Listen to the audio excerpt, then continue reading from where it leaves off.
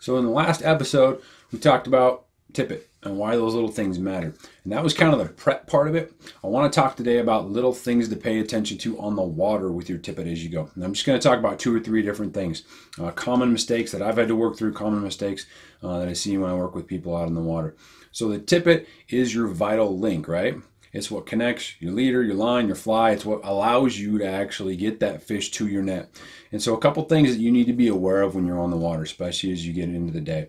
So number one, if you've gotten into several fish, it's a good thing every once in a while to just take your index finger and your thumb, and right above where you tied that fly on, run your finger and your thumb over the tippet that connects right to the fly. If that feels rough at all or abraded from those little teeth in the trout's mouth, then take the extra 30 seconds, take a minute, stop, cut off the ruck section, and retie the fly where you want it. That's going to maintain that strength in your leader. Another thing, depending on where you're fishing, I know in Wyoming we have a lot of vegetation around a lot of the streams that I fish, especially the backcountry freestone stuff. And throughout the day, regardless of what quality of angler you are, you may get stuck from time to time in the bushes. Some of us, me included at times, have that habit of just kind of looking at it, wiggling it, and maybe ripping it out of the vegetation if it doesn't look like it's back in there too far. And that's fine. That's not necessarily a bad thing. But what you need to be really aware of is if that tippet or that leader has rubbed or touched maybe the stem of a bush or even the rough edge of a leaf, it can also create a weakness. So if you do that, if that's how you end up having to retrieve your fly, you need to pause, stop, and pay attention to that little thing.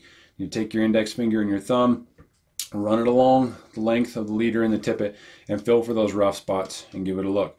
The extra minute or 2 minutes that it might take to either stop, cut it out, blood knot that section together, or put on a new leader and new tippet is going to be the difference between being able to land a really significant fish and losing that significant fish.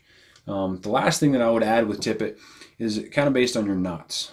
Take your time. There's nothing wrong if you sit down and you tie a knot and that knot doesn't look good, to cut it out and to retie it again.